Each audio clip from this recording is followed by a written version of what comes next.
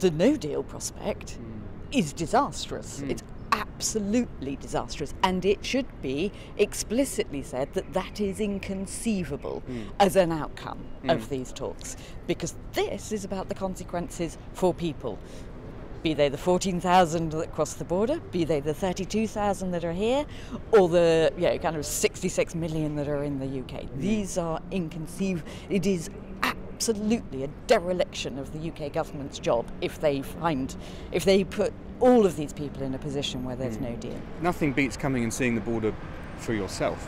And the specific issues when it comes to frontier workers, for example, that is going to be a huge issue going forward.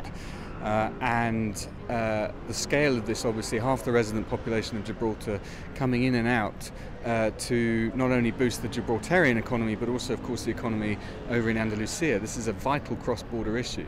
And it's very important and good that we've heard warm words from the UK government in respect of Gibraltar in these talks. But to be honest, I'm not seeing much practical action from the government when it comes to Gibraltar, other than the words that they are saying, which are warm and nice. But actually, in terms of practicalities, the action I'm seeing from the Gibraltarian side is very clear, but from the UK government, less so.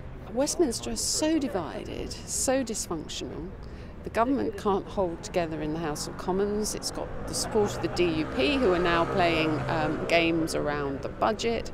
So my concern is that Westminster will fail to put through a deal, even if one's available, which effectively leads us down a no-deal scenario. And of course, for Gibraltar, then, does that mean no transition period? We don't know.